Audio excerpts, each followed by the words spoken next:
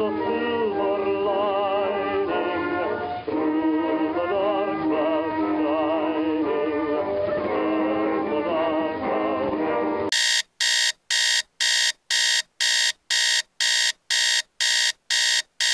Welcome to Things You Should Know, The Great War. Today we're going to talk about the Battle of Gravenstafel, part of what is called the Second Battle of Ypres, between the French, Belgium, Canadian forces versus the German Imperial forces, located near Ypres, Belgium on the 22nd and 23rd of April, 1915. For the last several months of the war, the front line had solidified into trenches, resulting in large-scale battles for no movement or change. The Germans, having already tested the idea of gas attacks to help even the odds for them, by using tear gas and bromide, decided to do this again in the trenches, but this time they wanted to use something heavier, something that would sink down into the Allied trenches and stay there. This is where Fritz Haber, a chemist, comes into the series. Fritz proposed originally use a more deadly substance known as phosgene gas. Unfortunately for Fritz, there wasn't much of the gas stockpiled by the German army. Instead, he went with something a little less deadly, but maybe because of that a little more terrifying. He suggested chlorine gas. After a lot of negotiation with German high command, Fritz found a willing commander named Erich von Falkenhayn, not a stranger to our series, by the way. Falkenhayn, not trusting it right off, decided that he wanted to use it as a diversionary attack first, something that would distract the Allies. After some testing,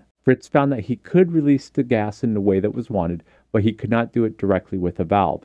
They would have to siphon it by hand, and this would be a very dangerous procedure. During the late winter of 1915 and the early spring, the German forces moved 5,700 gas cylinders, each weighing up to 88 pounds apiece, to the front line. While on the front line, Fritz personally oversaw the installation of the gas cylinders in preparation for the attacks. During the setup, the cylinders had malfunctioned under Allied artillery fire. The second time this happened, the escaping chlorine gas killed 3 German soldiers and wounded more than 50. During these accidents, it was noticed that some of the German soldiers were saved by the use of miners' oxygen helmets that would be used in deep mining. Once the cylinders were set up, the Germans had the gas sitting above the location of 2 French divisions, a Canadian division, and 2 additional British divisions. The test date came on the afternoon of April 22, 1915.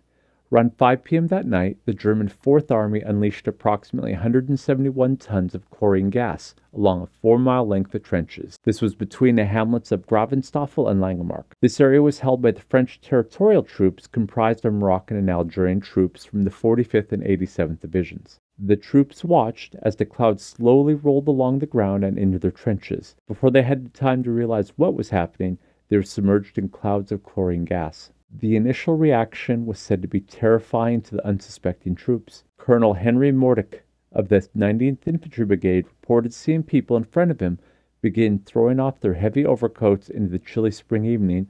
They would pull their scarves off, screaming, and then other people reported that some of the troops began clawing at their throats and eyes, shouting for water, and spitting up blood. This crushed the morale of both French units in the area. The end result was they ran from the area after they'd suffered more than 3,000 casualties, 1,400 of them at least dead.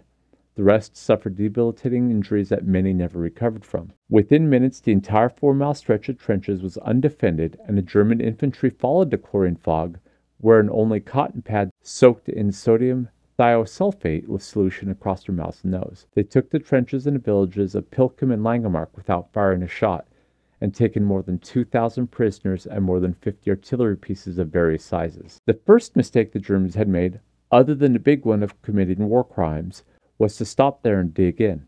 At this point, the French were defenseless, and if the Germans had pushed, they might have taken the whole of Ypres area with almost no bloodshed for them. While the Germans may have had the possibility of victory that day, the Canadians were the only ones to try and resist the German onslaught by collecting members of the 10th Battalion of the 2nd Canadian Brigade along with the 16th Battalion of the 3rd Brigade.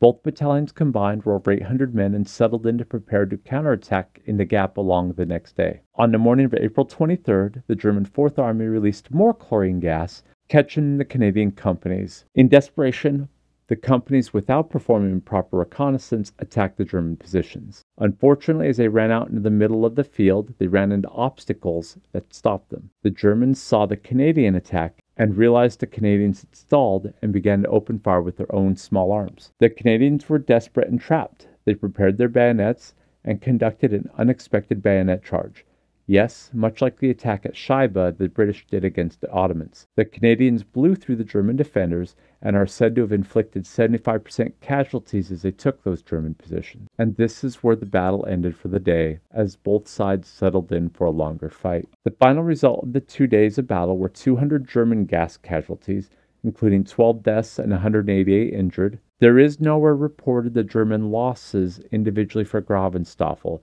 Gravenstafel's losses due to normal combat are reported in the Second Battle of Ypres overall, which will be a later video. Meanwhile, the combined Canadian, French, and Belgian forces suffered more than 8,000 horrendous deaths, an additional 15,000 wounded, many who would never recover, for a total of 23,000 casualties. It should be noted that by April 26th, John Scott Haldane, a British physician, spread the word that the British could counter the effects of the gas by urinating into a cloth and breathing through it. Both sides, knowing this could not be the final way to resist the gas, began development of the first gas masks. Join us next time on Things You Should Know: The Great War.